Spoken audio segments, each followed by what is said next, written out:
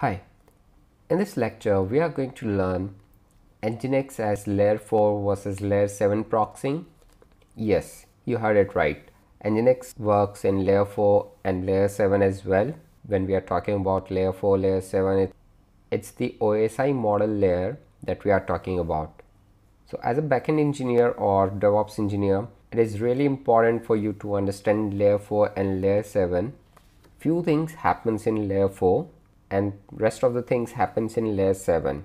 So the visibility in both the layers is different. Layer 4 is about TCP IP and layer 7 is about application layer. This is where your actual application will be. In layer 4, we see all about TCP IP stack but nothing about the application. For example, in layer 4, that is TCP IP layer, we have access to source IP and source port, which means from where the traffic or the packet is coming. And the second thing we know is the destination IP and destination port, where the packet is destined to. So using this information, Nginx can do certain things. For example, it can allow or block the packet based on specific destination. So it can say like, hey, the traffic is going to XYZ destination and it is not allowed to go to XYZ destination. Or Nginx can also do redirects here. So if the packet is going at a particular port, then Nginx can say if you want to go to this port, then you need to go to some other port because this is redirected to other port. And the third thing it can do is simple packet inspection. That is about the SYN packet it receives for the TCP IP handshake or the TLS hello packet it receives for TLS handshake. In layer 7, we see application, we know about the HTTP or gRPC, we know what the request is about, whether it is a GET request or POST request or a WebSocket connection, etc. At this layer, we have more knowledge.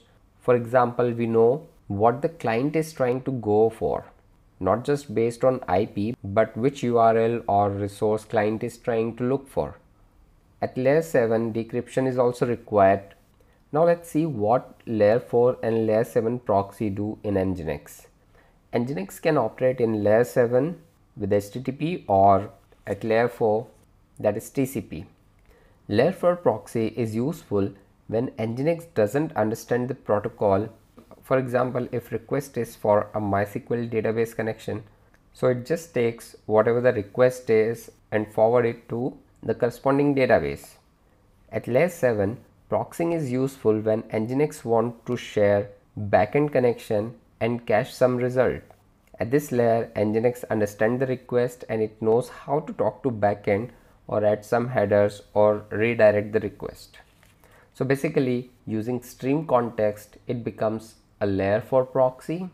That means you are just passing connections and data as it is without doing any changes, modification or reading or caching. And when you are using HTTP context, it becomes a layer 7 proxy. So this way, Nginx can work at layer 4 and layer 7.